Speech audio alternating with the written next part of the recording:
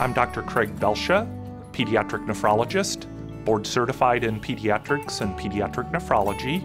I work at SSM Cardinal Glennon Children's Medical Center. I'm a professor of pediatrics at St. Louis University School of Medicine, and I help take care of children with kidney disease and high blood pressure. Throughout my career, I've participated in clinical research studies, and a lot of those are involving doctors here as well as at other centers, because a lot of the conditions that we take care of are pretty rare, and so we can learn more by all joining together to try to learn about certain kidney problems.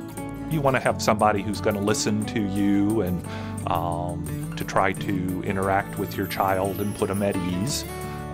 So sometimes with kids, some of the littler kids, around school age, I'll count their fingers or toes and I'll come up with the wrong number. Suddenly they have 6 fingers or 6 toes, and it kind of they know that I'm not just all totally serious, and trying to put them at ease in that way.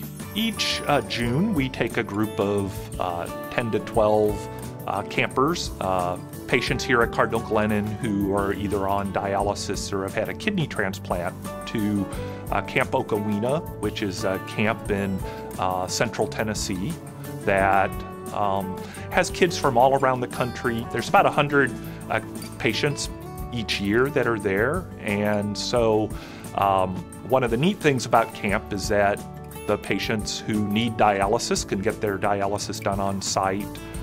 Those that need some kind of extra monitoring that they couldn't get done at a regular camp can have that done at this camp and still enjoy camp, make friendships with other kids with similar health problems, see their doctors and nurses sort of in a different light than they would here in the hospital. They might see me in shorts and a t-shirt kind of thing. So yeah, it's a great activity every year.